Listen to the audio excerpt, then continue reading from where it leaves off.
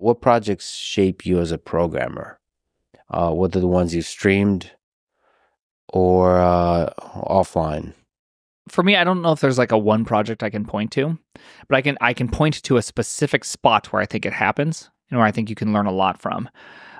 Any small program you write will be somewhere between like 1,000 to 5,000 lines of code. I consider like a pretty dang small project. You can kind of correlate this to any feature within a larger system as well. You know, a specific feature on a website could be 1,000 lines, a couple thousand lines. There's a point in which all of your choices add up. And I typically find that right around 5 to 10,000 lines of code. The choices you've made either weigh you down or kind of free you up.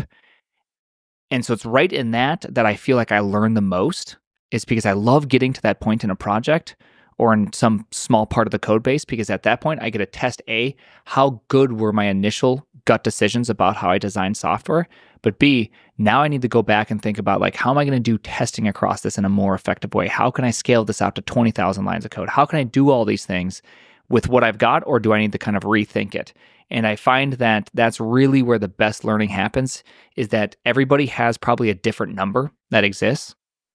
And as you go to each one of these numbers, or how well or holistic you want your project to be, I think that you'll come up with different numbers. And I think that number should just get bigger as you get more experienced. Because, you know, there's projects that are 1,000,000 lines of code, but they're most certainly not holistic, right? Like every part of the code base is some age at some capsule of time with some sort of programming style. Some is more functional, more class-based, more, God help your soul if it's pre-processor macros in C++, right? Like there's like all these different kind of things you'll find throughout time.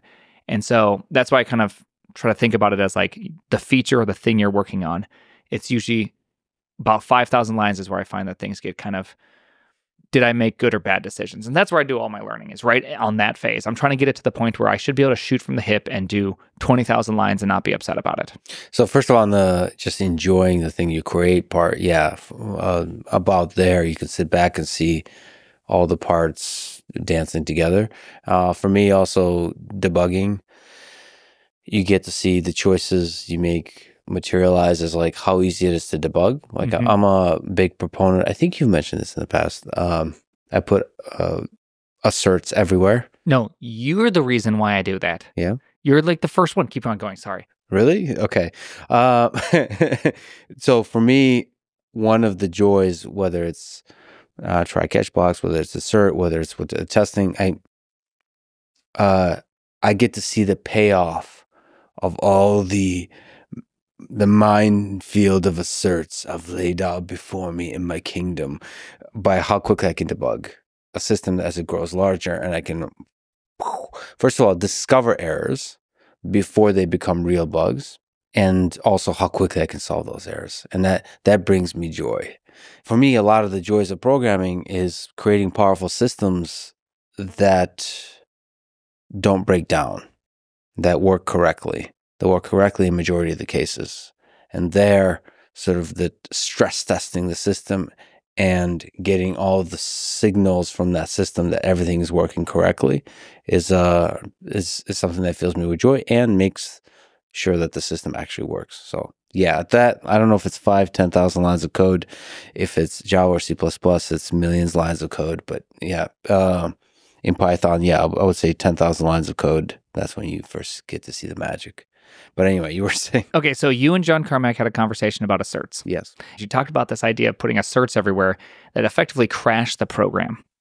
When you have some state in your program that should not be represented, and you have made this choice actively.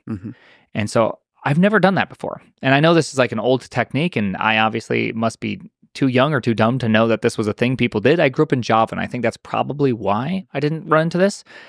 So I saw that and I was like, I'm curious about how to use asserts more. And then I ran into a person named Yoran. He's the CEO and creator of Tiger Beetle. It's like the world's fastest, greatest financial database. And it was spawned out of a company that needed to do a bunch of financial transactions. And it's written in Zig. And what they do is they do deterministic simulation testing.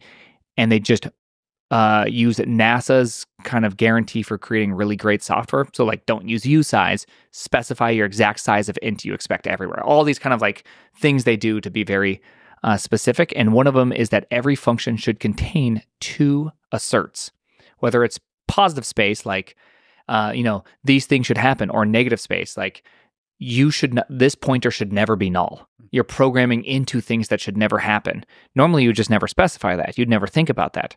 So every single function everywhere has all these asserts, and these asserts run both in production and in testing. Mm-hmm. They're always on. And then they take deterministic simulation testing, and run like 200 years of just random data, just complete slop going through the system and seeing how far it goes. And when an assert happens, they're like, here's the input that caused it. Here's every last little bit that happened. And now you can identify where this went wrong. And it was so cool. So between you, John Carmack, and Yoran, that's where I got to really, and NASA, I'll throw NASA a bone as well. NASA can join in on that one. I was like, okay, I want to try this. And I did try it. I built kind of like this big reverse proxy for me trying to do some game development stuff. And I just went ham on the asserts. And then I built a whole simulation testing thing that could do everything deterministically. So, even the result of requests would all come in specific orders. And I found a bunch of bugs that I just would never have found. And then I did it for a game I was making. I found some bugs where my cursor went off screen. It would cause all these different problems because I just never tested them. And it was super fun. And it's like a really great way to program. Yeah, I think it's a skill set you grow over time. It's not just that you have to specify the preconditions, like everything that has to be true. It's also adding things that are like you might not even think about. You have to sort of anticipate really weird things. And if you add asserts, especially in complicated functions or in complicated classes that are able to catch really weird things, that's going to save you so many headaches, and it's going to help you learn about your own code. This is one of the things, I think it was Jonathan Blow, that either in conversation with you or was it in a presentation, he said that when he's starting on a project, he usually doesn't know how to implement it, how it's going to work, and I think he was saying that he wants a programming language. This might have been a criticism of C++, I'm not sure, where he wants a programming language that makes it as painless as possible for him to not know what he's doing, how he's going to implement it, and to quickly get to a place where he figures it out. I think there's a fundamental part of programming is building stuff while not really knowing what the next thing you're doing is. You kind of have a loose design, maybe a strict design, but really you're solving puzzles that are not. It is a dark room in a fundamental sense, and there you have to anticipate the kind of weirdnesses that might emerge, while not really knowing everything. Just this full fog of war, and that's a real skill to anticipate the kind of issues that might arise and put asserts on top of them. And it's also spiritually, for me, been a really nice way of programming, of building, of living life, is having very strict asserts that say you're gonna fix this problem if it ever arises. You can't just look the other way. This idea of treating warnings as errors, make sure your code compiles without any warnings. That was a big leap for me. It's but there's so many of them. And it's not really that important. Yeah. It's no warnings.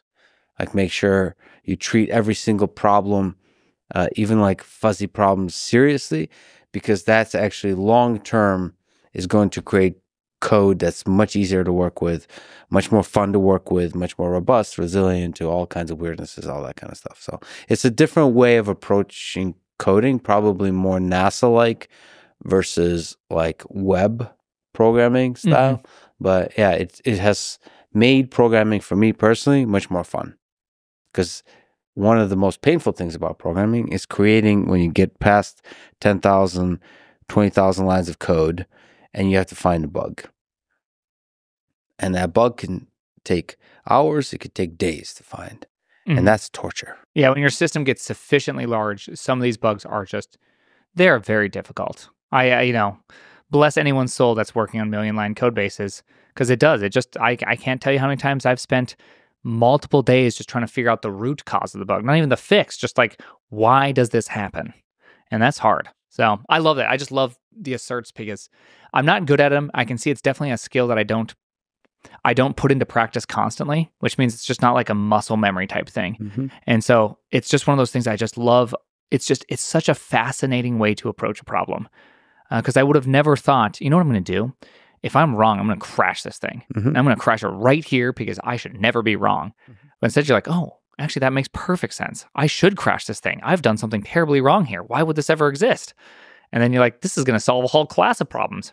Yeah, and especially if it's in production, it's like, well, users are going to see this crash. It's like, yeah, well, you should minimize the number of times any user ever sees the crash, not by like having a nice blue screen or whatever the fuck, but like actually stopping everything. And that's going to be, and that's going to create an incentive for you to never have that happen. And you're actually going to put in the time to make sure it never happens. And the nice part is like with the web and all that, you can always pop up something and say, hey, things have gone very, very wrong. We're unable to recover. You can like give them a nice message and then log it off so you can see it and then measure how often are you doing it.